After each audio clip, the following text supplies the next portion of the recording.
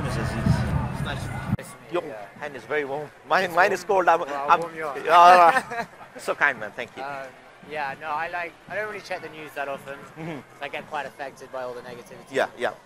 But like a lot of it's popped up on my social media. Yeah. And yeah, it's horrible. Yeah. It's difficult because the society is so divided. Yeah. You know, if storylines from life. I mean, I know which ones to believe. So yeah. Still, yeah. Deep down, we all know what is truth, right? Yeah, we all and that's why I think that guilt actually led you take out of your home to join the protest. Yeah. That guilt, yeah. And we believe, as a Muslim, I believe that there is a guilt. God has told us the guilt called nafsul lawama, the guilty consciousness. Yeah. So we have type of guilt within us. When we do something wrong, or when you feel something wrong, we try to recover it back. Yeah. And these are the sign of a good heart. Yeah. And that shows you have a good heart, my thank friend. you very much, my friend. You too. You have a good. Yeah. You have a lovely smile. Yeah, and I appreciate that. But sorry, what's your name? What did you say? Harold. Harold, Aziz, Harold. So what I'm sharing here is the message of Islam. Have anybody told you about the message of Islam? No. I mean, I just kind of. Yeah. I see wrongdoing when I see Yes. it. Yeah. It's, Do you say you are a person of fairness? Yeah, I'm a spiritual person. Person of fairness, I would say. Yeah. Yeah. So in Islam, we believe we have an ultimate maker, Allah, the creator. Yeah. And Allah defined himself. He's not a man, he's not a statue, he's not a stone. He is unlike the creation. Yeah. And he is not like when we say he, it doesn't mean that he's a man or a woman. He's unlike the creation. Yeah. And then God said he created humanity for a purpose. And the purpose is to acknowledge God and worship God. Yeah. And establish fairness to the land in our best abilities. Yeah. Right? And establishing fairness would be applying justice, ethics, and morality. Yeah. Now these three words, ethics, justice, and morality, that cannot be derived from human mind. Yeah. Because we human mind, we have double standard.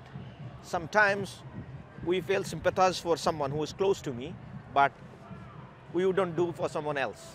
Yeah. But if you do for both of them, that shows sincerity. Yeah. So God tell us, there's one of the verse in the Quran, this is a verse of experimentation. Yeah. And I want everyone to have their say on this verse. Okay. And what do you say, Harold, on this? This is on chapter 4, verse 135, yeah? That's the, I want you to read, and what do you think about it?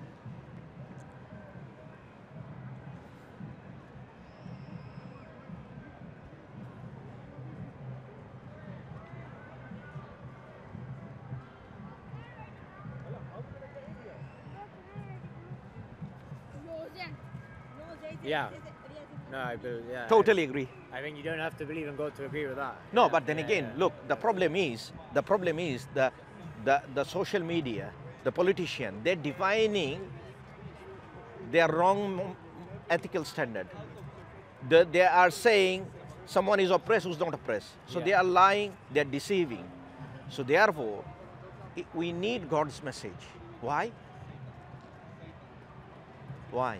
For justice, for justice. Yeah. The problem is the model people are applying, it is the model given by the politician. Yeah. And can we really trust our politician deep down? No. No. Now, why not? Because they don't speak the truth. Yeah, they're not. They deceive us. They're in it for power.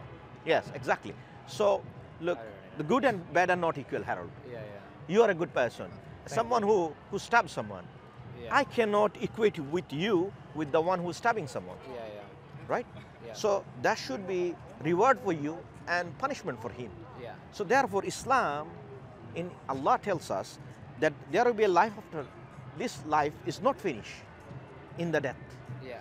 Death, and then there will be another life, and Allah will bring justice. Means the day of judgment will happen. Okay. And Allah will resurrect everyone, and Allah will question everyone. About, do you believe that? What's your take? I don't personally believe that, but if it is true, I think I'd be in a good position to get judged pretty fairly. Yeah. You know. Like, for example, I meditate twice a day, but just Indian Vedic meditation. I don't believe in that. I believe in energy. Yeah. I believe we're all connected Uh-huh. somehow. I don't believe in a physical God. Yeah. But I believe if you do good things and you live in a good, righteous way, then the world will reward you back Yeah. in that way. It's similar things. You know what you said, something interesting. You believe in energy, you believe in there is something, right? Yeah. Because that something, do you believe that is all powerful? Yeah, I mean... Because we see the demonstration of the power, the yeah, star, I the mean, galaxy. I only ever believe things based on personal experience. And, yeah, I don't know, all powerful, omniscient for sure. Is that all around? Yeah. But yeah, I don't know. Yeah, so Anyway, I've got to head off, my friend. It's very nice. let me give you a copy of the Quran. Okay. Yeah, because have a look into Islam, because Islam has Thank you very some, much. and I'll give you the for small sure. booklet, yeah, because Islam has, you know, a lot of compelling proof and evidences why this religion is true. Yeah. My question is, as a sensible human mind, we should not just accept it without evaluating it. Yeah. And No, I agree. yeah, so I would say look into No, for sure. look into why Islam is fastest growing religion on the planet, why people are accepting Islam, All right. what led them to come to Islam, and is there any compelling evidence and proofs? Okay. Now we have two layers of proof. layers of what, sorry? Two layers of proof. Oh, Two two layers. layers, yeah. One layer of proof is through intellectual faculties, Yeah. and another proof is through miracles and prophet's testimony. When I say intellectual proof, I'm going to give you one, Yeah. and I want you to think, because I don't want to give you Alright, too go much. on, go Yeah. on, go on, go on. So those people who said, I disbelieve in God Yeah. and I disbelieve in the resurrection, Yeah. Allah given many rational logic for them to think on what they have said. Yeah.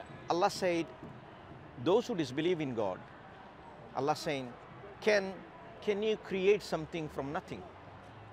No, I know that argument. No, Right? no, that's Yeah? yeah. So by There default, must be something. there must be, right. And that's why I believe in something. I believe yeah. that's true. Now that Yeah. that actually didn't stop it there. Is It actually didn't stop it there. Okay.